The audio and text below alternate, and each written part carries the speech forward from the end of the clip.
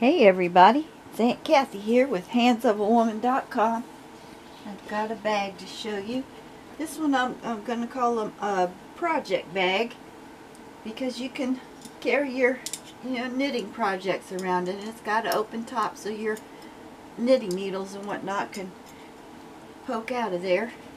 This bag is made in a gray linen it's a heavy upholstery weight linen, and it's bound with denim, and it's about 18.5 inches wide and about 14 inches tall, and the drop on the handle is about 7 inches or so. And this has a partial closure on the top to give it some structure, and to pull it closed and to open it you just put your hands in here and pull straight out, and then it'll open right up for you. And it's got a lining on the inside, and it's got a divider in there.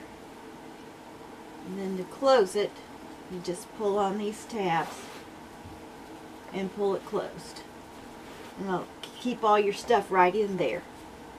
Now the pole is made out of that same denim. There's a D-ring there to put your keys or whatnot.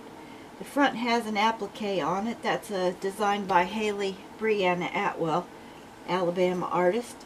And it's a t-shirt material that's appliqued on there. And the back has just the embroidery part without the applique, and has our logo on there. And that's what that bag looks like. I'm calling it a project bag. And that's it for now. Thank you. Bye-bye.